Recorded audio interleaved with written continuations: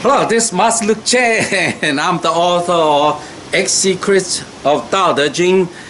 Today I want to talk about Wuwei, the first step in qigong. All right. Here I go back to Yangshuo. I was in Zhongshan the other day. But anyway, first step.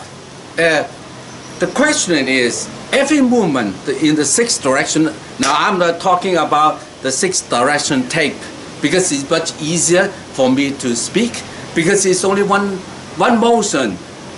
Going out, coming in. Release, stop, absorb, stop. Now you just, the sixth direction is just different position. From the eyes, okay, from the back, from the ears. So we have to describe it. But basically, every movement is going out, stop, going in, stop. Now Wu means invisible action. Now for beginners, if you never learned this before, and then you have to know that the position, just the hand, you need to get the hands up. You don't want to just stop like this move, okay? So you need to open here and then release, stop, absorb, stop. So in between is evenly. You cannot go too fast and then too slow. Is control. Now what control it? Of course, eventually is the turning. Now turning, the breath controls it. Now what's the breath? The breath is not, a lot of people say, breathing out using, breathing. Even though, of course, basically the air coming in, the air goes out. That's biological, physiological biology. That's how we breathe. But in essence, how do we get the air coming in? We come in the air is by breathing the diaphragm, pull the diaphragm down and get the air through the nose going to your lungs. And then, of course, the diaphragm pushing up to get the air out. So the air, oxygen coming in, and then carbon dioxide comes out. So breathing in and breathing out. Now, of course, if you can touch the baby in the back, or when you are sleeping, and then you feel your dantians moving up and down, instead of like this. This is called chest breathing, because when you turn the diaphragm, so the key for qigong is what? Turn. So you imagine that screwdriver inside like a ball, and then you need to turn, and then when you turn, get the diaphragm down.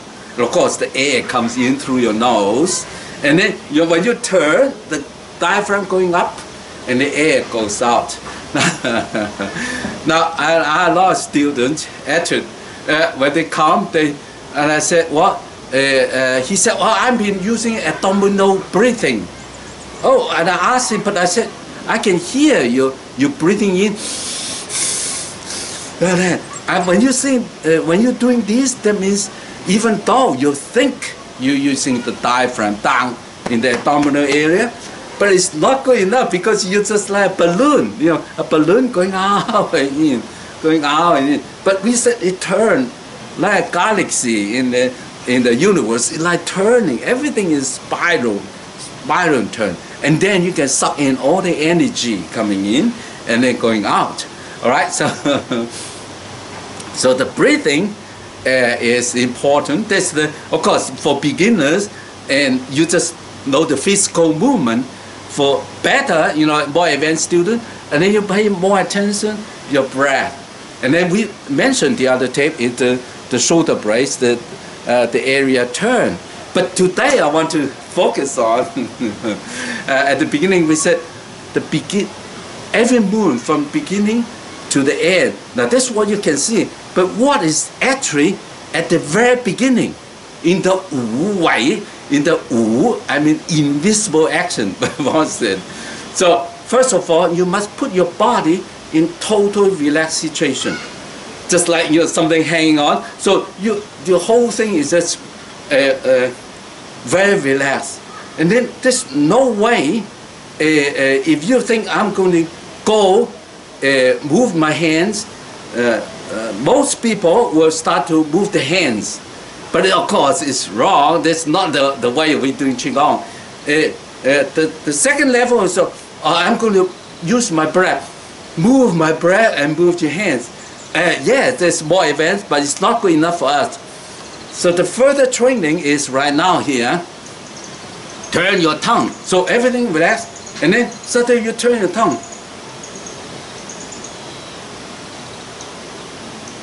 So move your tongue first, and then move the rest of the muscle, the hands, and then you stop, and then move your tongue again, pull it back. Now the tongue, you say, wow, how can my tongue move and move my hands? That's the magic of our body, because our body is connected with the muscles, all the bones, skeletons, and then the bones are controlled by muscles. Muscle contract and release.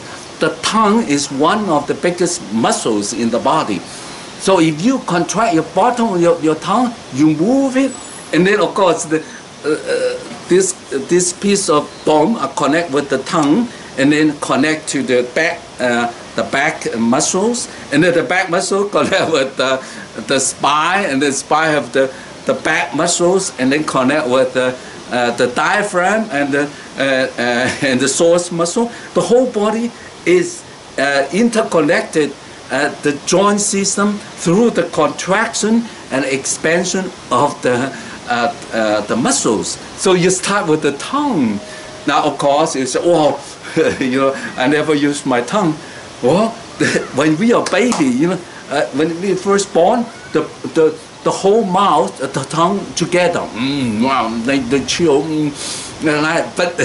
But later we speak too much, and they broken. But eventually, when we're going back as a baby again, we need to use the tongue. So the bottom of the tongue, when you move this piece of muscle and turn the whole body. Of course, this is training. It's a training. So with the 6 direction tape, and at the beginning you just train the movement, and then when you become better, the breath, and now train it with the tongue. So step by step. So I'm talking now, training with the tongue now, okay? So when you're doing this, release. Before you hear the tape release, turn your tongue. Move your tongue. At the end of it, you stop. And when you pulling back, the tongue move. Pulling back.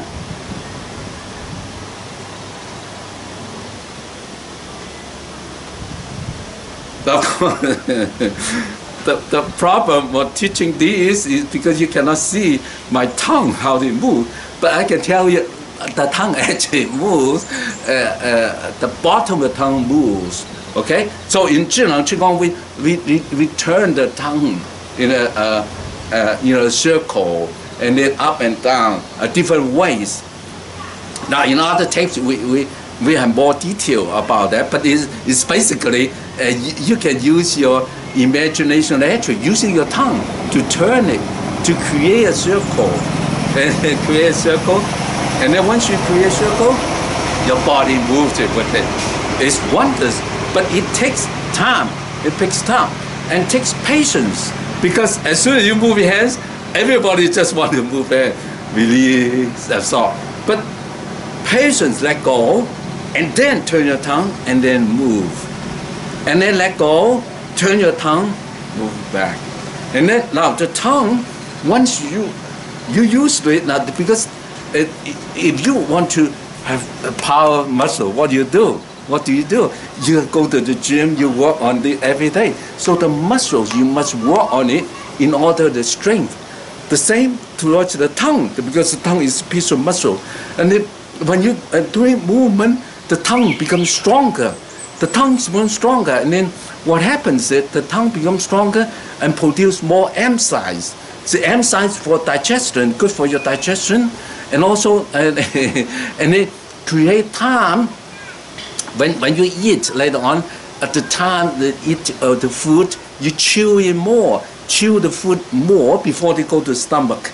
and then all the toxin, the poison food, chemical in the food will dissolve because they're getting into your stomach and really protecting your digestive system.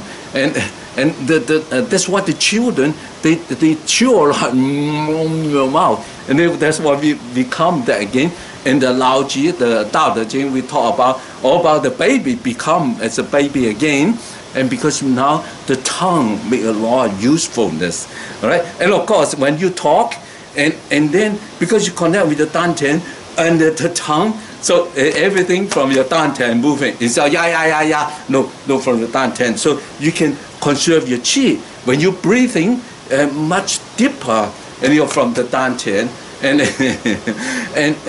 it's deeper because sometimes the breathing, if you those, and then it really gives you a lot of pressure to your heart, to your lungs. But you relax, let the turning, let the tongue, let the muscle doing the turning, doing the breathing without this is really prolong your life, and then protect your lungs and your heart. So it's very simple movement, but however, because it's simple, a lot of people ignore it, and also people as you move, they move or they move. No, use your tongue first. Now it takes some training.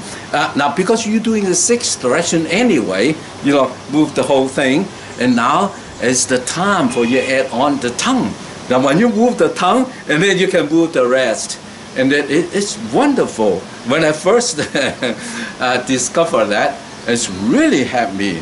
So I did not born with it, and it is a discovery process, because one of my teachers, actually she's from the center, she healed herself of a very serious illness, and she said she does the tongue every day while she was waiting on the bus. She's doing the tongue, and she said she's beautiful lady. She said now I'm 52 years old at the time, 62. But she said, oh, my skin just like 25. So think about it, and she attribute the tongue movement for her, the skin. So actually, it's very good. But right now we said, well, every movement start with the tongue.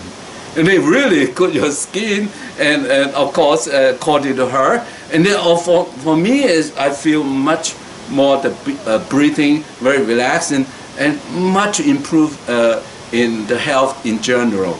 And we are doing the qigong anyway, Then the tongue is really important part of it. All right. So, but again, in doing it is important. So we have the text available, here, and then we have a lot of free text with the release absorb. You must use the rhythm. If you don't use the release absorb, then sometimes you can do it very fast or slow. Then you forgot. Forgot means every beginning, the tongue. End of it, beginning, the tongue. Beginning the tongue. Until every movement, your tongue go first. Every movement, your tongue go first. Now once you have it, and then you can go on to the other stuff, but your tongue is always be the first part of moving. All right? And of course, your mind goes, but again, this tape is about the tongue. All right? So the essence of Tao is love yourself, love others, love nature. The world is beautiful because you're here. Thank you very much. Here from Yangso. Thank you.